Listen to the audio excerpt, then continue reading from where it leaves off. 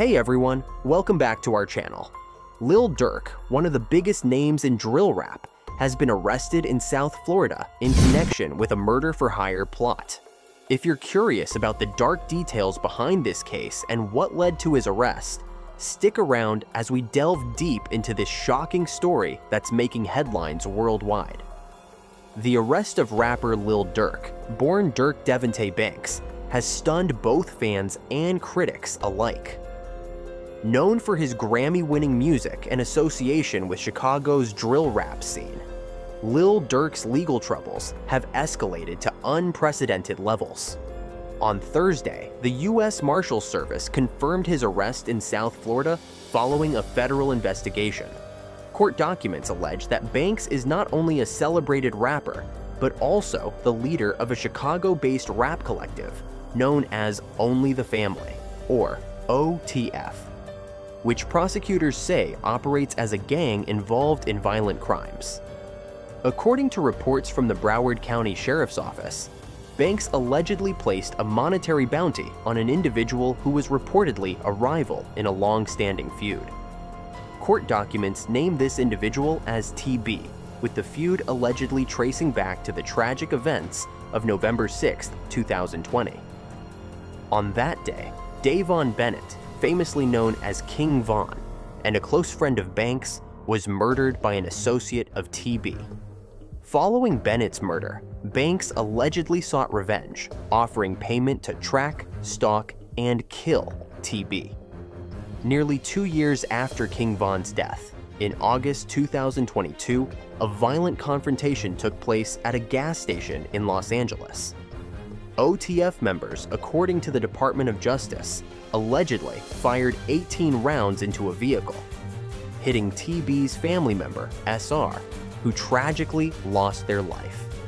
This brazen act not only caused a death, but endangered the lives of numerous bystanders, turning a personal vendetta into a public threat. The complaint filed against Banks, along with 4 other alleged co-conspirators, includes charges of murder, murder for hire, and conspiracy to commit murder for hire resulting in death. The DOJ's statement emphasizes the devastating impact of these crimes, with U.S. Attorney Martin Estrada labeling the act as callous and cold-blooded. Prosecutors allege that Banks used his influence and financial resources to fund the hit, even instructing the associates handling logistics to avoid leaving any trace that could link the flights to him. As of Friday, Banks has made his first court appearance at the C. Clyde Atkins U.S. Courthouse in Miami. His attorney, Alec Ubieta, has requested privacy at this time, declining to comment further. In the upcoming weeks, Banks and the other accused individuals will face arraignment in Los Angeles federal court, where they each could face life sentences if convicted. This shocking case comes as a major blow to Banks' career. Known as one of the primary forces behind the Chicago-based drill rap genre, Lil Durk has made waves with his Grammy-winning collaboration with J. Cole on the track All My Life. His albums, The Voice and 7220, both achieved platinum status, with a new album slated for release soon. Yet, as his career reached new heights, so did the scrutiny of his connections to Chicago's street culture, particularly through lyrics that many argue glorify gang violence.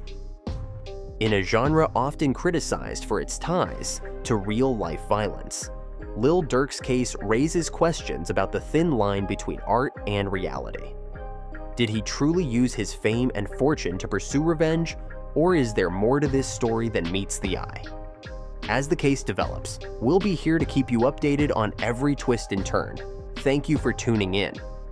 If you found this video insightful, don't forget to like, subscribe, and hit the notification bell so you never miss a future update on this case and other stories like it.